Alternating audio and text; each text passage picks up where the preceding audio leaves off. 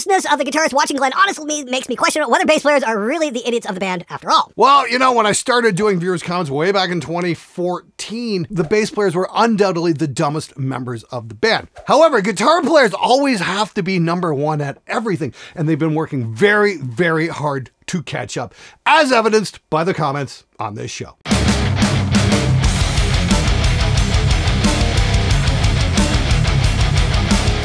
Hey everybody, it's the weekend. Hope you're gonna have a good one. Myself, I'm just coming off a major production bender. I've been locked in here for like the last 4 days, doing an expose on the Celestion T75 speaker, the hated Celestion T75 speaker, the thing that I've never, ever been able to get to sound good until now. I've got a really cool breakdown on it. It should be out by the time this video goes live, and if it's not live, make sure you're subscribed so you'll get notified when that video comes out, because it's something you're not going to want to miss. It's a great way to get an awesome guitar sound for not a whole lot of money, because right now the T75s aren't that expensive on the used market, at least till my video comes out anyway. All right, let's get your comments and questions right now. I'm not bringing a fucking computer anywhere with me. Kemper is still gone. Well, good for you, man. I'm glad you're still bringing your Kemper to the gig. I'm sure you made the proper investment, and it will never, ever become obsolete, because that never happens with computer technology. By the way, you said it's still God. Which God in particular? You know, because I've read most of the major popular religions in the world, and it always comes down to the same thing. The gods in these books are real assholes. You ever notice that? I'm a subscriber. However, the videos about recording techniques like the acoustic miking tech and how to get your guitars to sit in a mix did not come up in my feed. The quote-unquote clickbait videos always float to the top. Had I not watched this video, I wouldn't have known about the other two. Fucking algorithm. Hey Jeff, that's a fantastic point. You know, that's the thing. Some of my tutorials don't get the traction that some of my other videos do, so that does tell me they're not being recommended like some of my viewers' comments are. So I think what I'm going to do actually is do a weekly recap at the beginning of each viewer's comments and show you guys, hey, here's what I've been working on, here's what's come out. So yes, in case you guys did miss it, I did an awesome acoustic miking tutorial with Bernth from his show. I did it when I was at the Lewitt studio last summer. We had a lot of fun working on it. So if you're curious about how to mic an acoustic guitar and get it to sound good, I definitely recommend checking out that. And the other one, this one did a lot better, and it's been helpful to a lot of people, is how to get your guitars to sit in a mix correctly. I take you through my whole process and help you guys figure out how to do it and make it work in your situation. It's really not that difficult to do once you know what steps to take. I've got a whole breakdown on that. You can follow the link in the description below, and hopefully that video is going to help you get better results coming out of your speakers and take the grief out of the learning process. Good luck! And of course, if you are missing notifications to those super helpful tutorials, you can always hit the subscribe button and the notification bell, so at least it'll come up in your feed. And here's the crazy thing, 55% of you guys who watch the show haven't actually hit the subscribe button. It's not like it costs you anything. All you got to do is take half a second, move your mouse over and hit the little button. That's it. And believe me, it would be such a gigantic help to the show, because it'll help me give you guys better reviews and better tutorials. And that's all I want to do. I need your help to make it happen. So I am asking, please, please, please, hit the freaking subscribe button.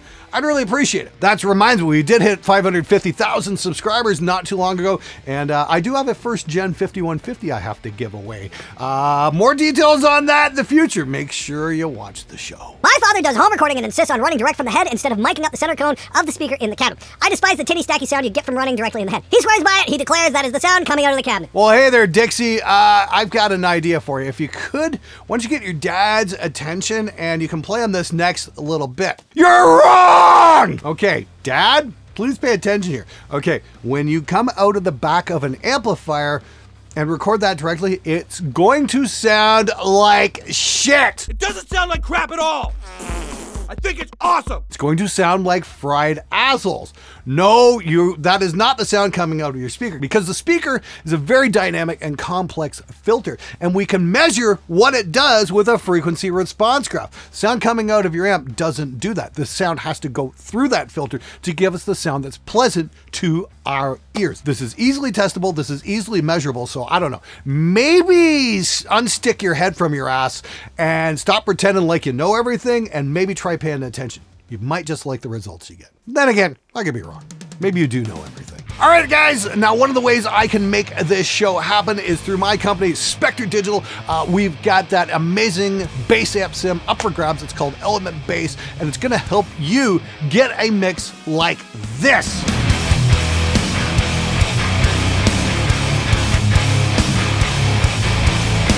One of the most important things about getting a great mix is having a great bass tone, because without a great bass tone, your whole record's going to suffer. And this is why I've been so hard on bass players over the years, is because they don't take their role seriously and they don't realize just how important they are. And we went out of our way at Spectre Digital to create the ultimate bass amp sim to give you great results just at the touch of a button. Go grab a copy now. You can find it in the link in the description below, spectredigital.com. Grab Element Bass. You won't be sorry. And oh yes, we now have support for Pro Tools on both Mac and PC, and we fixed a bunch of bugs and all that kind of stuff too. We've got her up and running. It's definitely worth checking it out. Grab your copy today. All right, guys, now I'm going to do a new feature on the show. It's called Let's Do the Math. Music, please. The lowest paying job on their website that isn't an internship is a wet sander at $22 an hour. That's a far cry from minimum wage and exploitation of American workers. Sometimes this guy is pretty ridiculous. Well, hey there, D. Johnson. Is that Don or Dick or Doorknob? You didn't really specify, so I'm just going to take a wild guess here. Anyway, thank you so much for writing in and letting us know that $22 is fine as far as wages go. And, you know, I would agree with you if this were 1990, you fuckwit. Let's do the math here for a second here and see just where $22 an hour is going to get you. See, because you're talking about Gibson, of course. The thing about Gibson is they're located in Nashville. If we even spend 3 seconds on Google and try and learn something instead of just shooting off our big stupid fucking mouths, we'd realize that the average rent price for a 1-bedroom apartment in Nashville, Tennessee is $1,748. Fuck!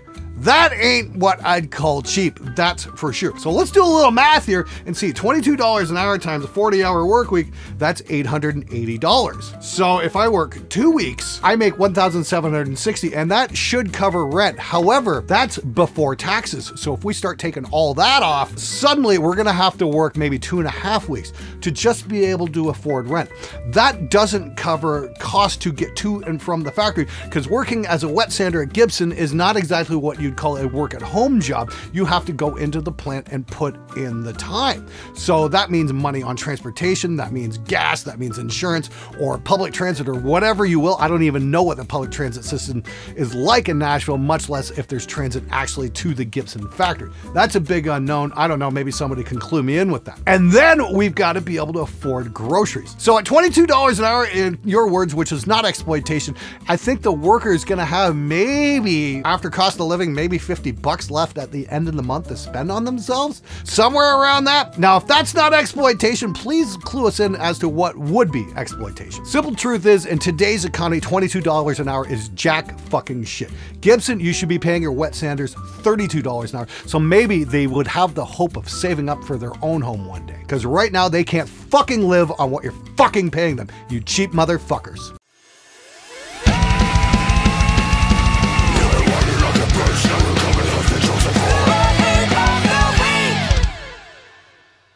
Why would a guy who only records that tired metal sound where pickups, tubes, wood, etc. doesn't matter waste his money on an e-board? Please do tell. Well, they're $25.50, Marshall. The thing is, you know, we did a bunch of clean tones on a 2-rock, and the difference from guitar to guitar to guitar was about that big. You can check that video out in my archives if you like. You might not like the results we get, though, that's for sure. And guess the thing, you know, we blind tested a PRS and a Les Paul. Nobody could tell which guitar was which. They all kind of sound variations on a thing. Now, as to your question, why I'd spend all that money on this awesome Neve console, well, let me give you a little perspective. Unlike humbucker pickups or tonewood on a solid body electric, this actually changes sound. And that's what I want to spend my money on, something that will actually make a difference in the sound. That, and if you watch my install video, speed was a big factor as well, because it's got a touchscreen, it's an analog digital hybrid console, and it's just fucking awesome, and it's an incredible way to work. And it just allows me to get my content done quicker, because I'd rather spend maybe an hour on a mix than 12 hours on a mix fucking around with a mouse. I'm gonna have some details on that coming out real soon. I don't know, maybe subscribe to the show. You just might learn something. I can't believe so many people are still giving you shit over the speaker issue. All through the 80s into the 90s, I bought into guitar magazines bullshit of tone wood pickups and amps, spending thousands of dollars. Playing through an amazing cabinet, I would try different cabinets, and there was a massive difference between the cabinets. The one I liked most was a Marshall, so I took it apart and see what it found the key. The Marshall had greenbacks, the Randall G had G12s, and the Mesa had vintage 30s. I put the greenbacks in my Mesa cabinet, and it's been my tone since 96. A dual rectifier Mesa cabinet with greenbacks. I wish someone like you was telling the truth. Back in the 80s, it would have saved me at least $13,000. Love what you do on the show, bro. Guys, basic grammar, like periods really do help. They'll allow the reader to take a breath. Just a small request on my part, please. Just basic grammar could be a big help. Anyway, I'm really grateful for that. Thank you so much. I'm so glad to hear that I could help you save you some money. Hopefully that's the idea here, that some of you guys are paying attention to this, who haven't dropped your money on a bunch of fucking bullshit you don't need to buy, and start looking at the things that actually do affect the sound, and that would be the speaker. Remember, guys, if you're not getting the guitar sound you like, it's not your guitar, it's not your amp, it's definitely not your fucking pickups. Start with a speaker, change it out, and see what you like. And here's the thing, make recordings. Make A/B recordings and compare them so you can actually hear the changes instead of changing stuff out and go, oh, I think I heard a difference in a fucking vacuum, because we tend to forget what things sound like a couple seconds after we hear them. Make recordings so you can make direct comparisons. Dude, I think this keeps getting missed in the comments, but I'd love to see you do a test on whether or not pickup covers make a difference. Of course they make a difference. Just ask all the people trying to sell you pickup covers. You have great content, but I'll have to disagree here. I changed my EMGs out for Fishman's, and it made a huge difference to me. I'll bet it made an even bigger difference to your wallet. Puritan, closed-minded, gatekeeping metalheads are the fucking worst. Like, being in the metal and playing metal is some kind of fucking secret society. Probably why I don't have any metal friends. Yeah, I would tend to agree. Puritans of any brand, doesn't matter what the subject is, Puritans suck. Okay, Glenn, let's put this to the test. Let's say you're hiring an assistant for your studio. Do you A, hire the guy who's been mixing in venues for a year, B, hire the guy with a fresh degree in audio engineering, or C, give the applicants a simple test to see if they know what they're doing. The problem with degrees is there's too many that are good at the student game, regurgitating textbook on demand, but lack real comprehension. I've talked to people who hire IT, and they tell me about people with IT certs that can't answer basic help desk type questions. Bottom line, no one cares about papers, they just want to know if you can do the thing. I'm in total agreement there. That's the thing. I've had numerous kids come in over the years, and, they hand me a piece of paper. I'm like, great, what have you done? Let's hear what you got. That's the first thing I want to know. Oh, and then, the real decider for me, though, is, okay, that's a great resume. Cool mix you got there. What are your video editing skills like? And then I get the deer in the headlights look. It's like, guys, traditional studios don't really exist anymore. If you can't edit video, can't use you. That's really what it comes down to. And this is the thing I've been screaming at so many recording schools about this. It's changed, guys. The traditional studio doesn't fucking exist anymore. You need to teach your students at least some basic video editing skills alongside the audio skills, because audio skills just aren't enough anymore. My drummer just learned there's a drum tuner, and he's been drumming for over 25 years. Wow, well, miracles never cease.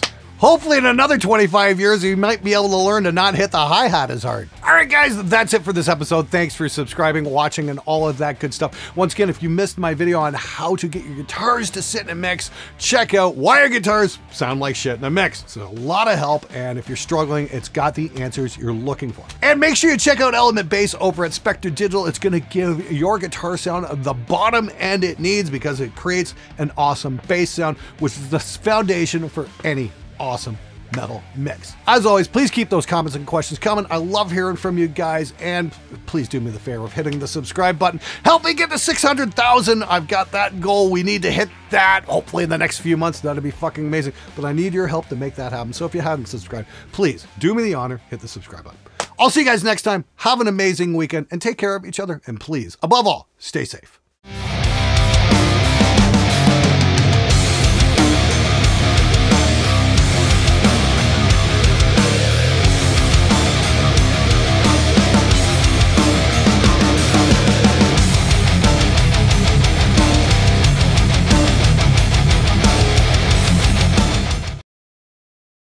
Hang on, what? No, don't fucking say that.